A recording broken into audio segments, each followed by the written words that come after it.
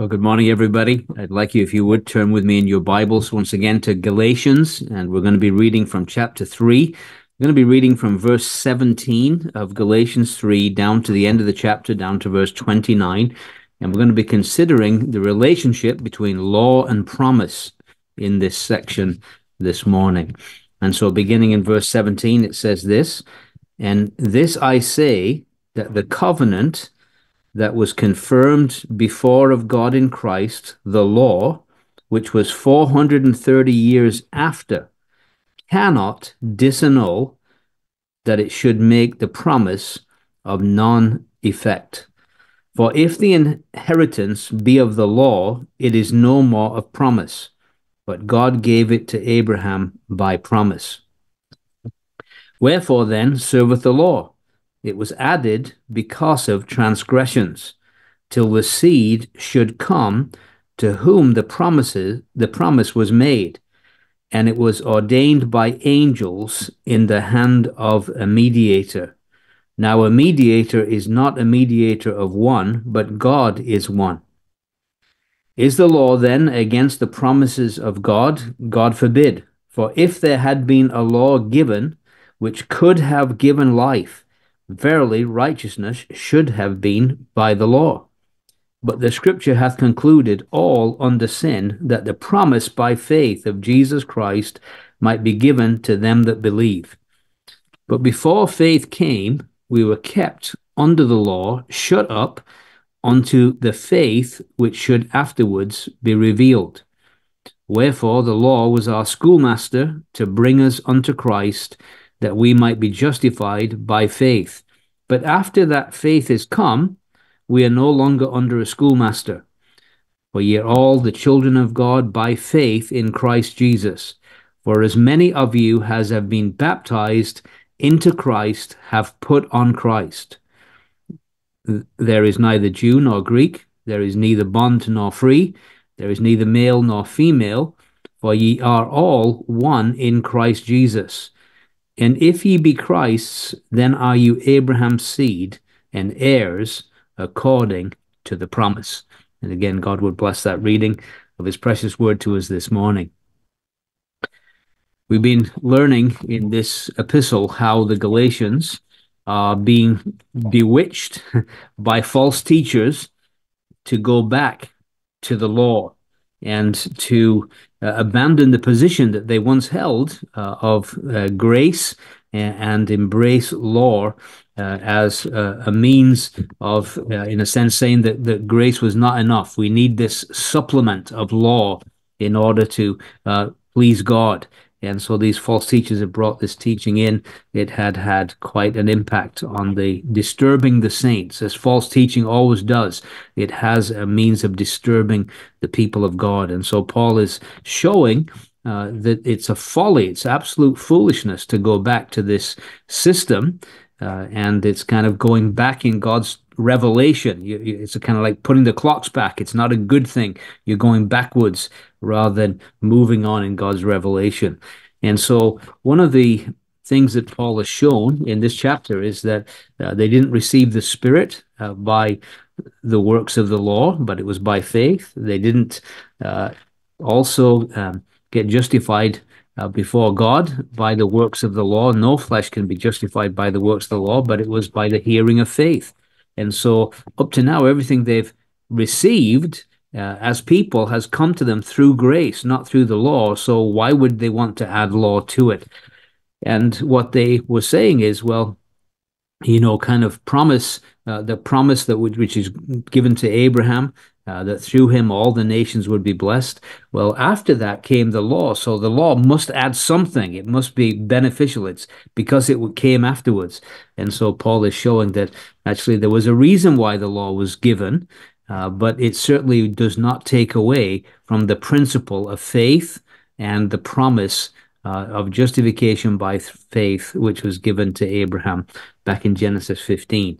So we want to just kind of look now at this kind of contrast between promise and law, which is brought out so beautifully in this section. And so we notice in verse 17 that indeed, law came much later. It says, "This I say, the covenant," verse 17, "that was confirmed before of God in Christ, the law which was 430 years after, cannot disannul that it should make the promise of none effect." And again, the thought is this, that uh, this covenant of promise that God made with Abraham, it can't be changed. Just like when we make a human promise, and he'd mentioned that in the previous verse, for instance, write a will out, it cannot be changed afterwards by some other party. It's confirmed, and so it cannot be disannulled or added to. And so that's the thought here. And so although the law came afterwards, it doesn't take away in any way from the promise, and the God using this system of promise. And so notice it talks about this idea of 430 years after that the law came in. And we want to just think about that for a moment, this idea of it coming afterwards. And we just want to look back just for a second, please, at the book of Exodus, where we get this idea of 430 years. Book of Exodus and chapter 12 and verse 40 and 41. And it says, "Now the sojourning of the children of Israel who dwell in Egypt was 430 years. And it came to pass at the end of the 430 years, even the selfsame day, it came to pass that all the hosts of the Lord went out from the land of Egypt." So again, the promise made to Abraham was long before this, right? And so although Paul's not so much concerned here with Old Testament chronology, he's making a very telling point.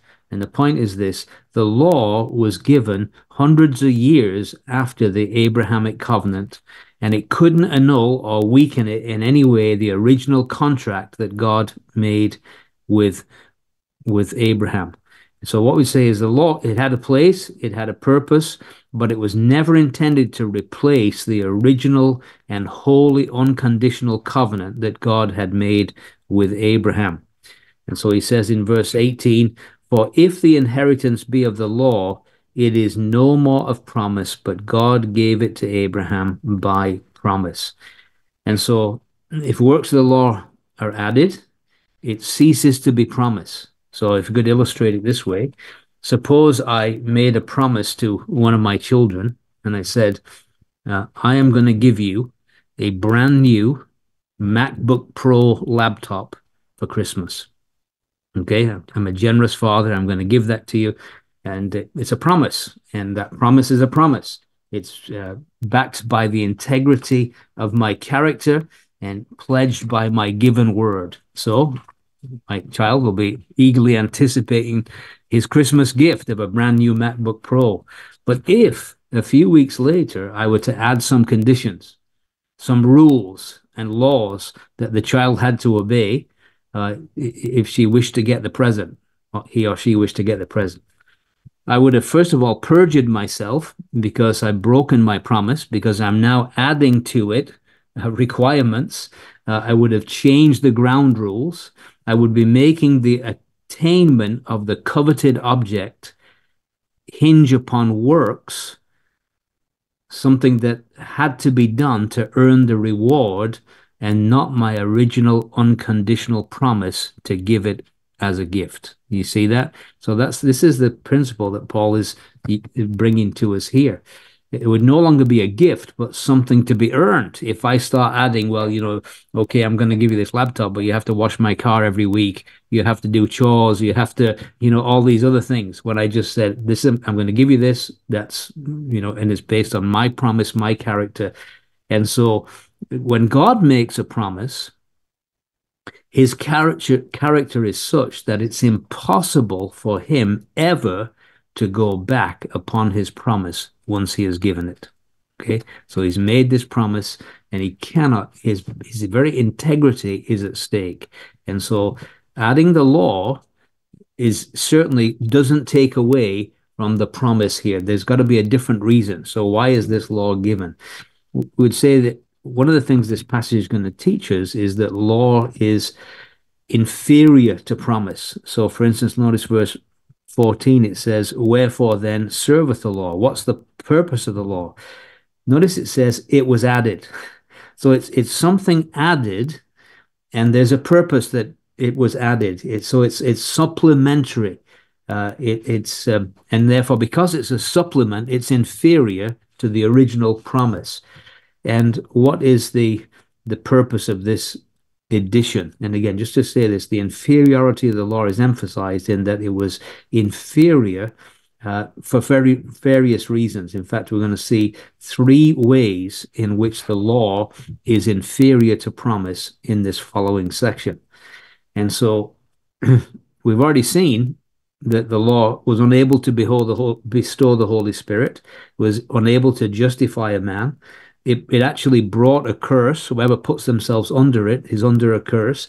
And so already we've been seeing that it's inferior in many ways to the promise. But he's going to add some other reasons. So the purpose for which it was given is brought to us now. It was added, he says, because of transgressions. Wherefore serveth the law, it was added because of transgressions. Notice it doesn't say because of sins. It was given to expose the nature of sin. Not because knowledge of sin was unknown, but to show that sin is actually rebellion against God. That's the reason. It's added to show that we're actually crossing a line here. We're breaking a law. We're actually going across a line that God has laid out. And so it's showing the inner rebel in every one of us. And so I want to just talk about kind of how the law helps us to really understand what we really are as sinners and rebels. So I want to just refer to several references here where it talks about the law in connection with sin and showing us that we really are transgressors, we're lawbreakers. So Romans 3:20, I want you to notice this. It says, therefore, by the deeds of the law, there shall no flesh be justified in his sight, for by the law is the knowledge of sin. It really shows me what a rebel and what a sinner I really am. Look at Romans 7 and verse 7. Romans 7, verse 7.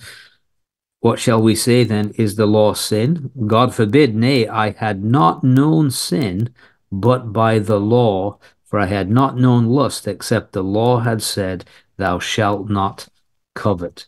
So again, Paul would say, even in his own experience, the law was instrumental in showing him what a rebel he really was. And particularly, thou shalt not covet. We're not sure what it was that he was coveting. We're not given the description of it, and I'm glad we aren't, because it kind of makes it relevant to all of us. But that you should not covet, and that's what kind of revealed to him. Well, he's not satisfied. He's wanting something. He's guilty of covetousness, and so it revealed his true condition. Look again back in Romans 5 and verse 13, and we're going to see the consistency of Paul's teaching here. He says, for until the law, sin was in the world, but sin is not imputed when there is no law. And so you can't be fined for breaking a law if there isn't a law. So if I go through, say, a school area at 90 miles an hour, or I don't know, 140 kilometers an hour, and there's no sign up, it's still an irresponsible act. I know there's children there. It's still, showing that I don't care about people. But when there is a definite speed limit that says 40 kilometers an hour, and I thunder through, then I'm guilty as a lawbreaker, and I'm a transgressor in every way. Romans 7:13, again, just to see this principle brought out. Was then that which is good made death unto me? God forbid. But sin, that it might appear sin, working death in me by that which is good, that sin by the commandment might become exceedingly sinful. And so the law is added, in a sense, to complement the agreement. It's really designed to show us how desperately we need to be justified by faith. You see, it's showing us what rebels we are, what sinners we are. And again, we often can use that illustration of law bringing out our inner rebellion. And you've heard the various illustrations. When you see a sign, wet paint, do not touch, the first thing that you think in your rebellious mind is, I wonder if it's dry yet. And you want to touch it. You see, that's the way we are. That's the way we're wired. And so he brings this out. The word added here, given in addition to the promise, given to emphasize transgressions, not intended ever as a means of justification. It didn't bring salvation, but showed men their need of it. That's the point of the law, to show men they needed God's grace, God's promise of justification by faith. Law was essential for that. And that's why we often say that in gospel preaching, it's good sometimes to do a law work before we point them to the solution. Get men lost before we get them saved. And one of the ways we get men lost is through the law. And you've heard all the illustrations. The law is a thermometer. It's not designed to make men well, but to show them how sick they are. The law is a ruler, like a straight edge, to show men how crooked they are. I've often used that illustration. I've got one of these note-taker Bibles, and when I write in, it always looks neat until I have to underline it. And when I put the ruler there, I notice I always go up to the right all the time. My writing looks good, but it's really crooked when you put a straight edge up against it. And so these are various illustrations that are often used to show the purpose, the real purpose of the law. Wherefore then serveth the law, added because of the transgression. Notice this, till the seed should come to whom the promise was made. And so not only do we see the purpose for which it was given, right, to show us that we're transgressors, to show us that we're people that are lawbreakers, we're inner rebels.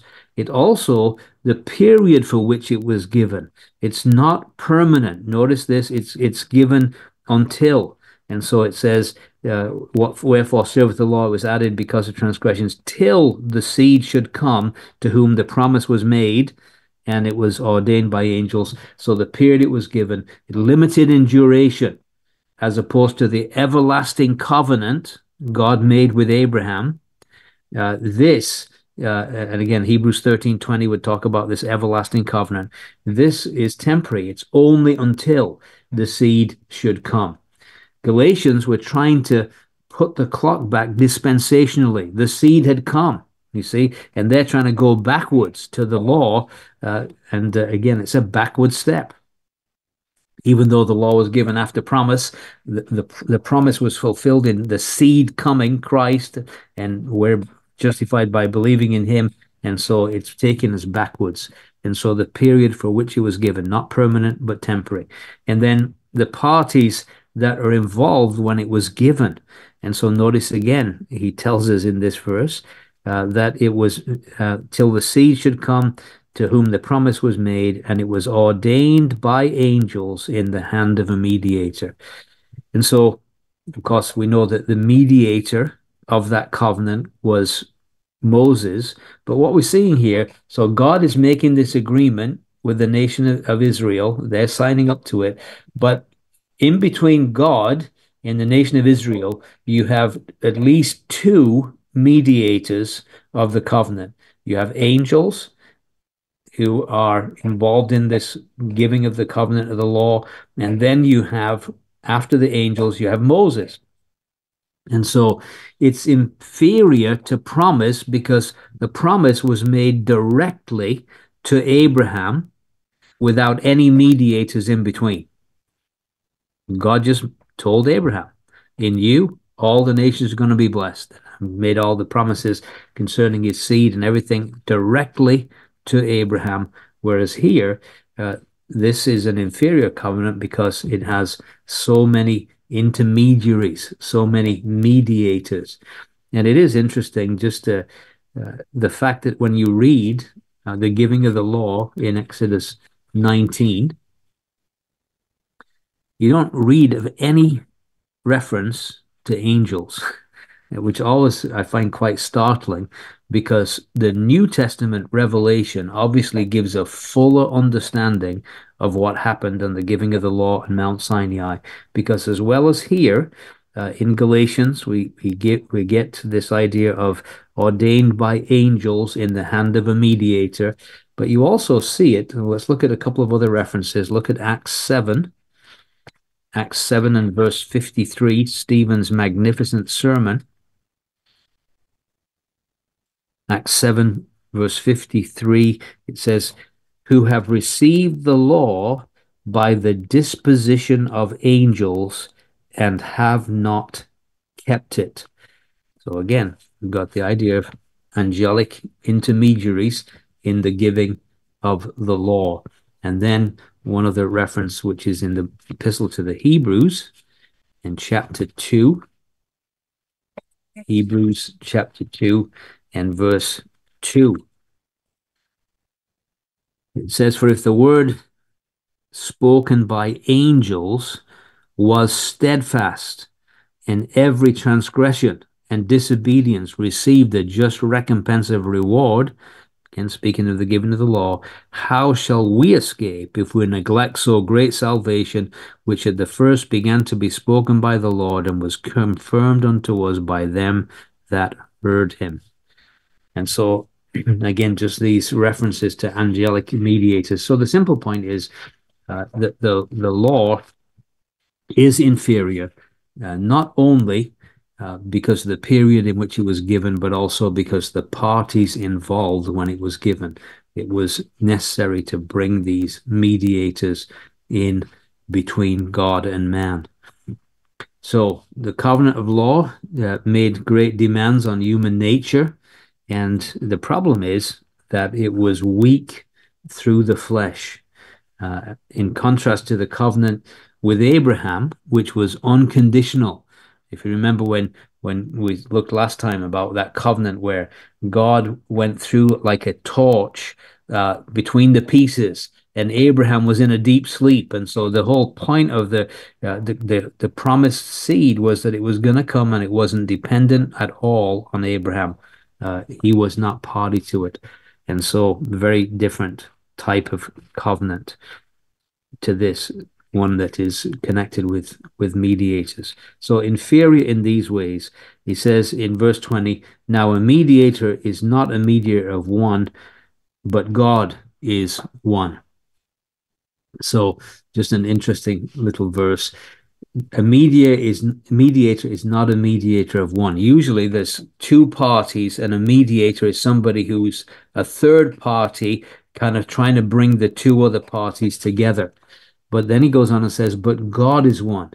And the idea is this, that when he made the promise, there's no one else involved, right? No mediators. It was a direct promise from God versus a covenant of law where you have a third party involved in it. And so when God, Hebrews 6:13, made promise to Abraham, it says, because he could swear by no greater, he swear by himself. So what we're seeing is promise is so much superior because it's a unilateral covenant. Everything depended on God. The covenant with Abraham was in effect between divine persons, really. There could be no failure. He's making a promise, and that promise is that through the line of Abraham, the seed would come, through all the blessings would come, the blessings of justification by faith, everything were going to come. And so there's no human involved in that, and therefore it is superior in every way to the law. Now, notice, please, in verse 21, he says, is the law then against the promise of God? God forbid. For if there had been a law given which could have given life, verily righteousness should have been by the law. So law is inferior to promise for the above stated three reasons, but it's also but the question is it contrary to promise? Is it completely contrary to the promise? And the answer is God forbid. No, there's a purpose for it. God gave it for a purpose, for there's a definite reason. And so while, as we shall see, the law cannot impart life, as human nature made that impossible, Although the law is holy and just and good, it's weak through the flesh. He's saying here, if the law could give life, then you'd have two ways to obtain life. One, keeping law, and the other one by promise and grace. And that's just not possible. The law cannot give life, and again, because of the weakness, our inability to keep it. Remember, the message of law was this do and live. But the difficulty we've learned is that we cannot comply. We cannot do it all. It's impossible. And so there'd be two methods of which life could be given, but that's just not possible at all. And so he says, if there had been a law given which could have given life, verily righteousness should have been by the law. But again, we know the law cannot give life. In fact, what the law does, it convicts and condemns. It doesn't give life. It actually brings guilt, and it really leaves us in a place where we desperately need a Savior. Notice, please, now he says in verse 22, he says, but the scripture hath concluded all under sin, that the promise by faith of Jesus Christ might be given to them that believe. So what the law did was make the promise more desirable. The law took man's hand, as it were, and led him to the cross and said to him, you need a Savior. I like that idea. So the law just really taking man's hand, leading him to the cross and saying, you're a lost sinner, you're a transgressor, you're a lawbreaker, you're a rebel, and you desperately need a Savior. And so the scripture concludes, all under sin. Every one of us are shut up, enclosed, locked up under sin. And the law's shown us that, shown us what sinners we are. The power of sin has become real to us through the law and brought us to this place. And so when we see ourselves in that condition, deeply convicted by the law of our sinful state, then all of a sudden the promise, justification by faith in the finished work of Christ, becomes very beautiful and attractive to us. I need this. I need this Savior. And again, we've already seen in our previous session that cursed is everyone that doesn't do all the things that are written in the law. We saw that, and then how Christ was made a curse for us. And so again, just this whole idea of the law showing us our brokenness, our failure, and pointing us to the one who was the sinner's substitute, who died in our place. The promise by faith of Jesus Christ might be given to them that believe. And so he says, again in verse 23, but before faith came, we were kept under the law, shut up unto the faith which should afterwards be revealed. Here we're seeing that law was a parenthesis. It wasn't permanent. It was a parenthetical way of God dealing with men.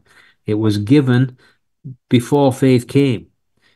We're kept under the law. Now, it's interesting. We want to just notice here, just generally, that there's some interesting time markers in verses 23 through 25. So you've got before faith came in verse 23, in verse 25, but after that faith is come. And then notice we are no longer. And so, again, just showing the temporary nature of the law. It's only until the faith should come. So we said it made the law made faith more desirable, made the promise more desirable to us. He says in verse 23, he says, but before faith came, we were kept under the law. And again, just this idea of kept in ward. It's a kind of a military term. It means a guard or a guardian. So we're kept in that place by the law, and only until shut up unto the faith which should afterwards be revealed. So it's kind of like almost like we're held in protective custody and kept until the law or the promise should be revealed. And so the faith which should afterwards be revealed. So it's a temporary thing. Of course, faith here, it's not saying that there wasn't faith in the Old Testament dispensation. We're not saying that at all. But what we're saying is the faith here is in view here. The idea of faith with Christ as its object, because it's all to do with the coming of Christ into the world as the Savior, as the promised seed. And so the idea is that faith here, meaning the faith came in the person of Christ. He's the object.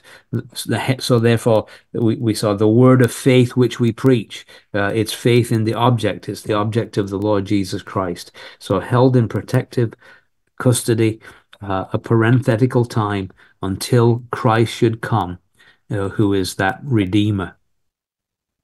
Kept in ward until that time. Notice verse 24, it says, wherefore the law was our schoolmaster to bring us unto Christ. That's the faith that came. You see, object Christ, faith in him, that we might be justified by faith. And so Paul is introducing a new word now, this idea of a schoolmaster. Actually, it's kind of interesting that it's not the best translation, because when we think of a schoolmaster, we think of somebody teaching us arithmetic or history, or today it would be the social agenda or whatever. But that's not the idea that's in view here. And so Paul's introducing this new idea of a new direction leading to release from bondage into liberty. And so this schoolmaster really referred to a guide or a guardian or trainer of boys. A function not so much to impart knowledge, but undertake training and discipline. So schoolmaster was usually a slave whose duties was to conduct the boy to and from school. So it's not through his education. It's kind of like some people say the best way of describing this person would be a strict governor who is given responsibility to govern the child. And so he would conduct the boy to and from school, superintend his conduct, make sure he behaved himself generally, often harsh to the point of cruelty in ancient pictures, and picturing this individual, this governor, he would often be shown with a rod or a cane in his hand. And so the idea is that a parent would hand over their child to be kind of governed by this individual. And so that's what the idea is, that God has, as it were, put us under the law as a governor to bring us to Christ. That's the purpose, to watch over, discipline, correct until we come to see our need of Christ. And so our schoolmaster to bring us to Christ, that we might be justified by faith. And so he says, but after that faith is come, we are no longer under a schoolmaster. Now, nothing could be clearer than that. In other words, that purpose is over. His job was to lead us up to Christ. But now Christ has come, we're no longer under a schoolmaster. The language couldn't be clearer. And again, we notice we're talking about before faith came. Verse 25, after that faith is come, we're no longer under a schoolmaster. So again, we've got this idea of temporary nature of this dispensation of law. It was parenthetical. It had a purpose. It's to show the need of promise, the promised Messiah, and our faith in him. And once that had done its work, there was no longer a need or necessity for the schoolmaster. The schoolmaster, performed during the early life of the child. Once the child reached maturity, his work was done. The law has led us to Christ. Its work has been done. And again, we keep saying the revelation of God has moved on. There can be no turning back. To turn back to law is a disaster. It really is. It's to go back under that cruel governor when we're now reached a place of maturity where we're sons. We're in a far better place. And so he says in verse 26, "For ye are all the children of God by faith in Christ Jesus." And so he's kind of introducing the idea of our new relationship, which is that of sons, adult, mature sons. It's going to be the theme of chapter 4. We're no longer children under this governor, this schoolmaster, but now God is treating us as adult, mature sons. And so the Galatians had come to faith in Christ, and he's asking them, why would you go back? Why would you go back to servitude? Why would you go back under this cruel governor when you've already come to faith in Christ? You've already received the Holy Spirit. You've already received justification by faith. Why would you go back to this whole system that was designed to point you to Christ? Why would you go back to the shadows when you have the substance? Why would you want to do that? And again, it's a tragic thing, but I find today there's such an emphasis today on this going back to the law, the people dietary restrictions, and again, not for health reasons, because they feel it makes them more spiritual. My wife and I were just talking about someone we knew years ago, and we were a group of us were all given free hams, sliced hams for Christmas. And this one couple, they said, well, we don't eat pork. Now they were believers. Why wouldn't they do that? It's a free gift. It's a blessing. We were thankful in those days. We were thankful to get meat. We were just very thankful. But oh no, they couldn't do it. Why? Because they had put themselves back under this bondage system instead of enjoying the freedom of promise and grace. And sadly, we find many people today going back under law, putting themselves under bondage, just like the Galatians. In fact, I believe the epistle to the Galatians is needed today as much as ever it was, because there's such a almost portrayed as a super spirituality if you put yourself back under law. And it's not indeed. It's going back into your childhood. It's not enjoying being an adult, mature son. It's going back into infancy. It's folly to go back. And so he says in verse 26, you're children of God by faith in Christ Jesus. And they've come to faith in Christ. Why go back to servitude?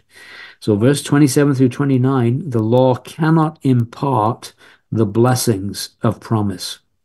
Everything that we have comes to us through Christ, the promised seed, the seed that was promised. And the law can't give us any of these things. And so he's going to talk about the achievements of promise, setting them out in these remaining verses, and to show what we got through promise and how the law can give us none of this, nothing like this. And so he says, for as many as of you have been baptized into Christ, have put on Christ. So we can say, first thing, we've put on Christ. We'll talk about what that means in a minute. And then he talks about we're all one in Christ. It says in verse 28, there's neither Jew nor Greek, bond or free, male or female. You're all one in Christ Jesus. And then verse 29, it says, if you be Christ, then are you Abraham's seed and heirs according to the promise. And so this is what we are as a result of faith in the finished work of Christ. And the law couldn't give us any of this. All the law could do was condemn us. But this is what we've got through promise, these great, amazing truths. So he says, for as many of you as have been baptized into Christ have put on Christ. Now, he's not inferring here that there were some of the Galatians that hadn't been baptized. I just want to say this, that in the New Testament, without contradiction, when somebody got saved, they got baptized. And it was usually immediately. The concept of an unbaptized believer was absolutely foreign to the New Testament. And so it usually happened immediately upon profession of faith. And I've been going through the book of Acts in our own assembly, and we've been pointing that out. Every time somebody gets saved, they get baptized. And so Paul here is referring to their baptism. Some people, our ultra-dispensationalist friends, would say there's not a drop of water in Romans 6, or there's not a drop of water here. I think they're washing with water. I think they're full of water, but I think the idea is that our baptism is showing what happened to us the day that we were saved. Okay, so it's acting out the reality of what happened the minute that we came to faith in Christ. And so what happened when we were saved? As many of you have been baptized into Christ, have been put into Christ. So it's talking about our union with Christ. We're united with him. In a sense, when somebody's baptized, they're put under the water, it's like their whole old life disappears, and when they come up out of the water, their new life identified with that risen man. That's the picture that's being given. The old man died. The new man is risen with Christ. And so we're now identified fully with Christ. We're in union with Christ. And one of the great words of Paul is in Christ, in Christ, in Christ. This is our position. This is our standing, our union with Christ. And not only that, we've put on Christ. He is our righteousness. Christ is our righteousness now is Christ. We've put on Christ. And so Paul refers to their baptism in this connection, teaching their identification with Christ, our standing in Christ as sons of God. We're identified with the Son of God. So that's our position. That's where we are. And so he's calling them to remember their baptism as a picture of what had happened the day they were saved. Isn't it amazing that now you're united with the risen man forever? That's your new identity, and you've put on Christ. That's your how God views you now. When he looks at you, he sees you in Christ. He doesn't see you as this lawbreaker under condemnation, but he sees us. Christ is our righteousness. We've put on Christ. He's our righteousness. So we're united with Christ. We're in union with him. That's our new identity. We're seen as those that have put on Christ. And so it reminds them of all these things. And again, how did that come? Through faith, through believing in what Christ had done on Calvary's cross for them, for seeing them as lost sinners, for seeing Christ as the one who bore the curse for them, believing that's what brought this transformation. And then verse 28, this idea of we're all one in Christ, it's speaking of our standing before God. In the ancient world, there's no question here that Jews had advantages over Gentiles. What advantage the Jew? Well, he's got the oracles of God. He's got all these other things. I mean, he's been blessed, a blessed nation in many ways. Also, a free man would have great advantages over a man who's still a slave. And then, of course, in the ancient world, a male, would have great advantages over a female. But at the foot of the cross, all those things disappear, in the sense that now, whether you're a slave or a free man, whether you're a Jew or a Greek, whether you're a male or a female, you're all one in Christ as far as your standing before God is concerned on the basis of justification by faith. No advantages in any of these things. We're basically, faith unites us in a common standing before God. And this is not even talking about gathering. I mean, we're one with every true believer throughout the world in Christ in our standing before God, right? There's this unity of every believer in their standing before God. And it's a wonderful position to be in. That's our standing. So faith unites believers in a common standing before God. The distinctions, of course, still exist elsewhere. We recognize that the Jew and Gentile distinction still exists nationally, but in the church, it doesn't. It's gone, right? And we need to remember that. Jews have no advantage. I remember preaching in London and on the Levitical offerings, and a Jew was in the congregation. He had believed in Christ. He was now a believer, but a young believer, and he was blown away being given an understanding of the offerings that he had never known before. And so here's the Gentile, in a sense, instructing a Jewish convert in the offerings as pictures of Christ. And you think, wow, this is amazing. No advantage. He had no advantage over me. Now, as far as our standing before God is concerned, no advantage. But in the world, we obviously recognize there's a difference between a Jew and a Gentile on a national and even international level in society. Sadly, although slavery was abolished, there are still slaves in the world today, many, and many who are indentured. People, even in this country, I was talking to somebody the other day about people that are brought over here and promised, that they're going to be given citizenship, but they end up, kind of never being able to pay back their debt, and they become indentured slaves working in sweatshops, and their whole life they're slaves. It's still going on in our society. There's still distinctions between male and female, even in assembly government. As far as God's grace is concerned, we're all on the same level. We're all one in Christ. We know that. But as far as God's government is concerned, clearly there are distinctions between male and female in the assembly.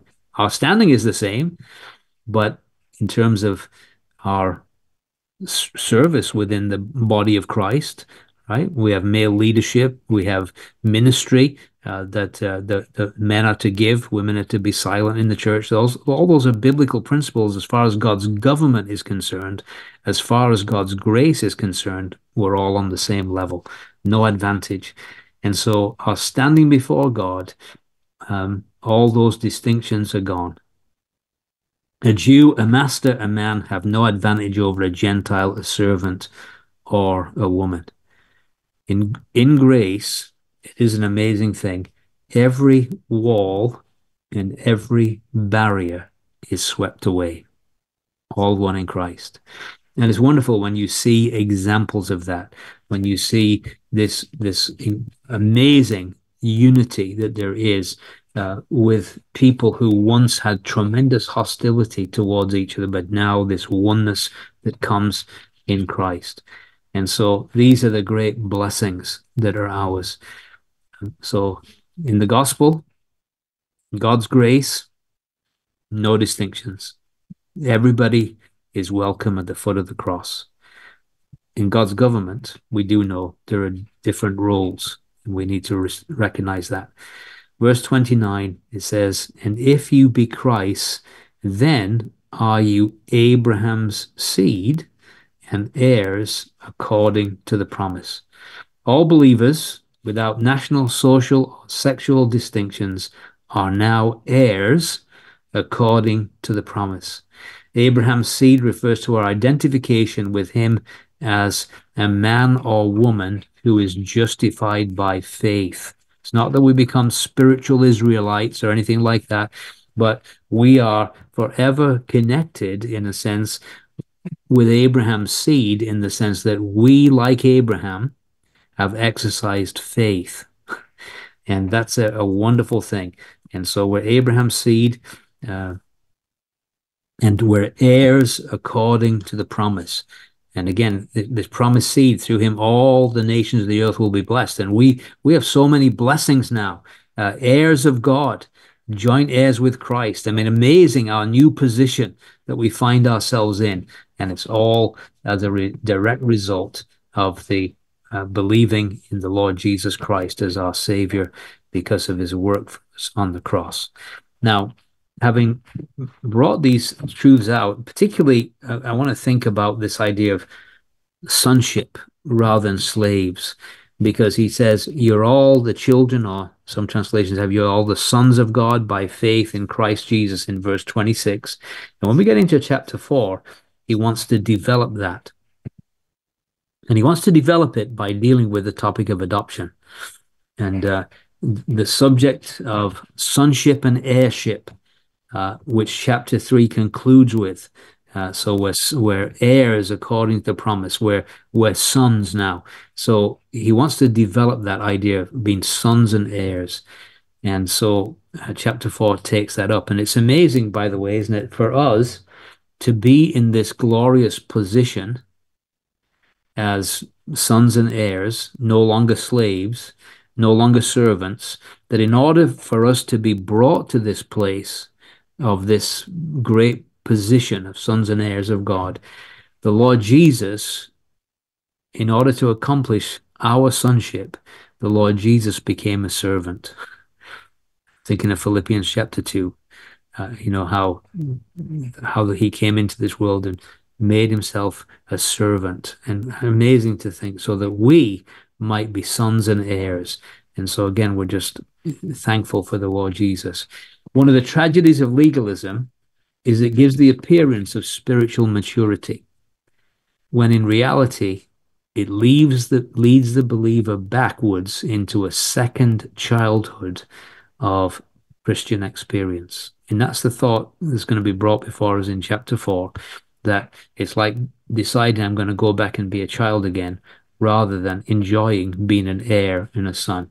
Now, as we look at chapter 4 and begin our study on this chapter, I don't want to get too far into it, but I want to just say that I don't think there's a subject more misunderstood in terms of New Testament doctrine than the doctrine of adoption. And I think part of the reason is that we take our teaching on adoption from what we see in contemporary culture rather than what was happening biblically. And so in contemporary culture, I was sat next to a man on my flight to Calgary yesterday, and he and his wife had gone to Kazakhstan, and they had adopted a child from Kazakhstan. This child was not in their family, and they picked this child, and they put it into their family. And so that is the view that is being adopted, if you like, into our view of biblical adoption. It's completely foreign to the New Testament, because in the New Testament, you get into the family not by adoption, but by birth. How do you get saved? Talked to this Mennonite girl yesterday in the airport. My wife and I were talking with her, and she asked us 2 questions because she was kind of curious to know who we were, what we believed. She says, "Do you believe in the new birth?" We said, "Yes, we do." And then she said, a second question, "Do you believe that God eternally exists in 3 persons?" I said, "Yes, we believe it." Isn't that amazing? That was very encouraging that we had that conversation. And so the first question, do you believe in the new birth? And the idea is this: how do I get into the family of God? You must be born again. You don't get in by adoption. You get in by birth. Just as we were in Adam's family by birth, we're get into our new family also by birth, by the new birth. Adoption has got nothing to do with us getting into the family. We're already, if we've believed in the finished work of Christ on Calvary, you're in the family. Adoption has an altogether different meaning. And because it's going to take me more than 4 minutes to describe it, I'm going to stop at this point, because hopefully it's going to whet your appetite on understanding biblical adoption next time, and hopefully we'll correct wrong thinking on that important topic. May the Lord bless his word to us this morning. Amen.